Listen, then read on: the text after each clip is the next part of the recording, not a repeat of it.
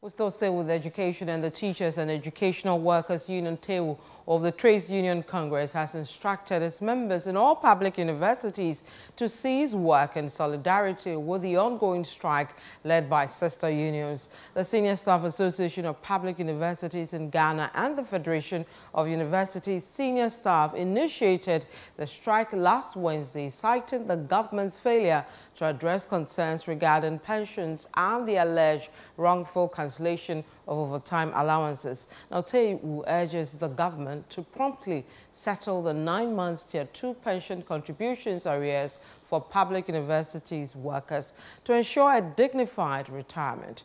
In an interview with Citi News, the General Secretary of TEWU of TUC Ghana, Mark Koranchi, emphasized that the decision aims to compel the government to address the shared concerns of all unions.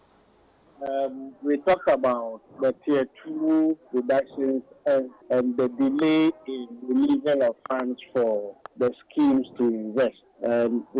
We are all concerned about pensions and how pensions are low in this country. So if monies that are meant to be invested so that it adds to whatever monies that have to be paid to pensioners are not paid to scheme, it will mean that the individuals, when they are due for pension, will be shortchanged and will not get the full benefit of their investment. And so we are calling on the management of the various universities that the unions have conditions of service which we have signed between us and them. And therefore, if there will be any variation at all, we should come at the negotiation table for all of us to consider what variations we are bringing up.